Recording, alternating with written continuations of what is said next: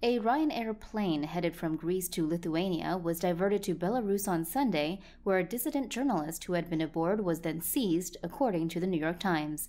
The passenger plane was escorted to land in Belarusian capital Minsk by a MiG-29 fighter jet. The New York Times reports a statement from Belarus President Alexander Lukashenko, who won an election widely regarded as rigged last year, saying he personally gave the order for the diversion due to a bomb threat on the plane.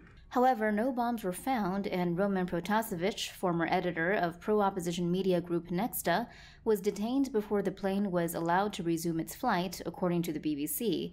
Protasevich just turned to People and said he was facing the death penalty, one passenger told the AFP news agency, when the plane eventually landed at its final destination, Vilnius Airport in Lithuania.